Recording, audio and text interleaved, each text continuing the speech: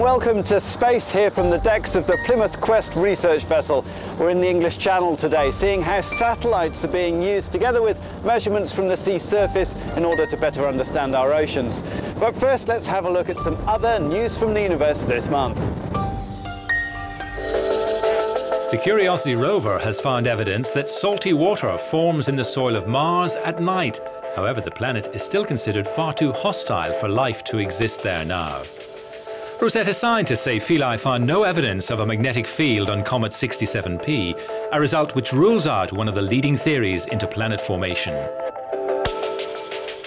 American space firm ULA has unveiled plans for its new Vulcan rocket. It will use American-built engines rather than the Russian ones used on previous launches. To our main story now. And the oceans cover 70% of the Earth's surface, but how much do we really know about them? Plymouth, one of England's historic port cities, a place from which sailors, soldiers and scientists have set off to sea for centuries. Today is no different, as a team from Plymouth Marine Laboratory head to their regular monitoring station in the English Channel. Today we're going out, we're going to collect the water samples, use some of our electronic sensors and really test the ecosystem, measure the water column and see what's going on at the station. Among those on board is Spanish scientist Victor Martinez Vicente, a specialist in combining data from satellites in space with data from the sea surface. Where we collect water samples from a particular depth and we transfer them into these sample bottles that we take to the lab.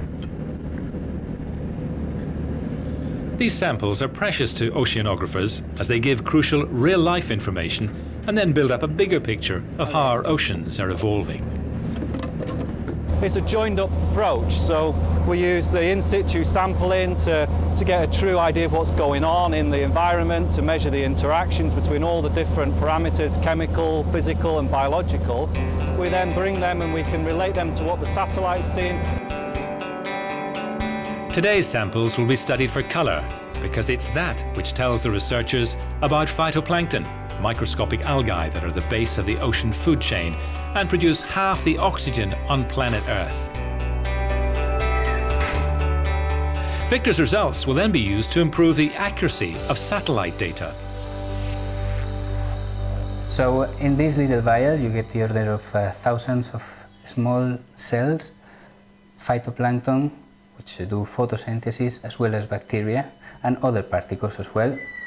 And you can detect this using laboratory measurements that count each of the occurring cells in it. And one of the reasons why we're doing this is to match what the satellite sees with what there is in the water.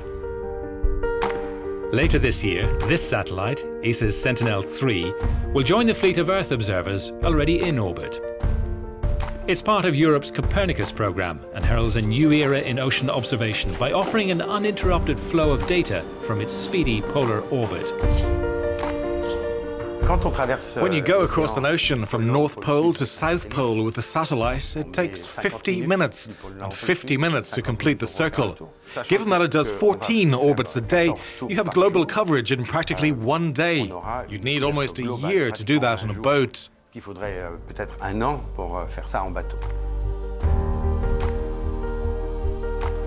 We've long known that oceans dominate life on our planet and govern our weather and climate. But now, with the eyes of satellites, we can really get a planet-scale view of what is happening.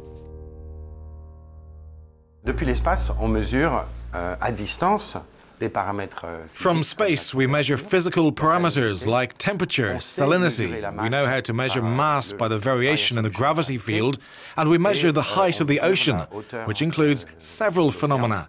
And we also study color in visible light. A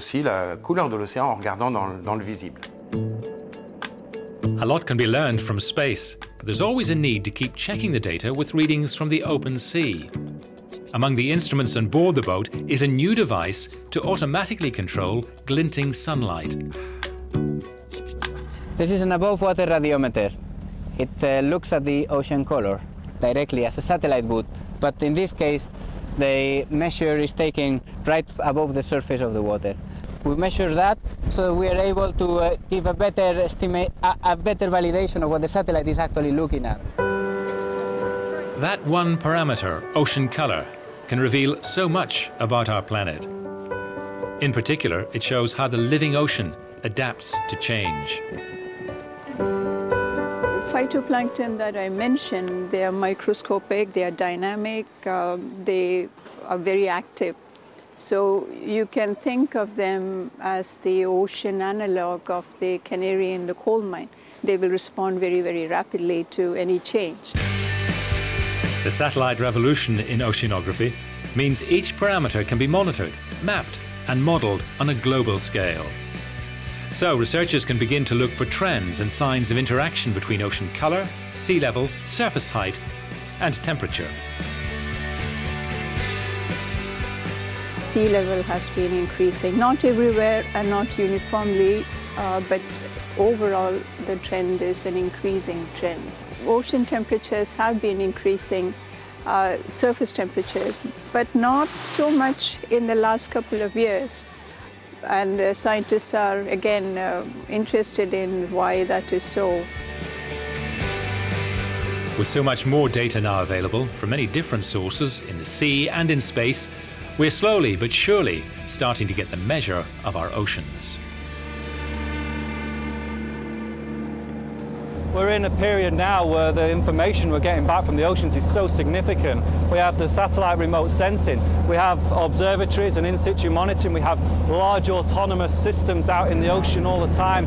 We know far more than we ever have done because of technology, and once we understand that, we can then start looking into the future to see how things might change, how the environment might adapt to a changing environment.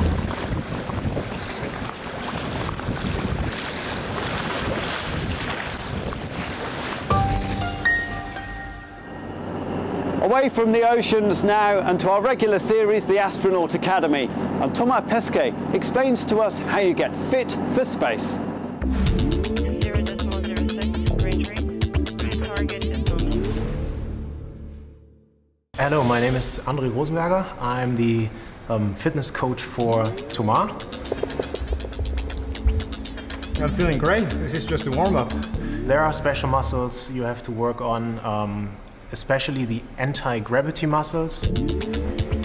So for our strength training, for example, we focus on the leg muscles and on the back muscles. Do we have enough sweat? Yes. Yeah, is it dripping on the bike? We want to gain muscle or maintain actually muscle mass and bone mass. After 6 months in space, you lose some body mass, you lose some bone mass, you lose some balance. So you're not in a great shape when you come back. So if you start from here, then you might end up here. If you start from here, you're going to end up way below. And that's the whole point of training for space. That's it for now. Next month, we see what's happening with the latest missions to Mars. See you then.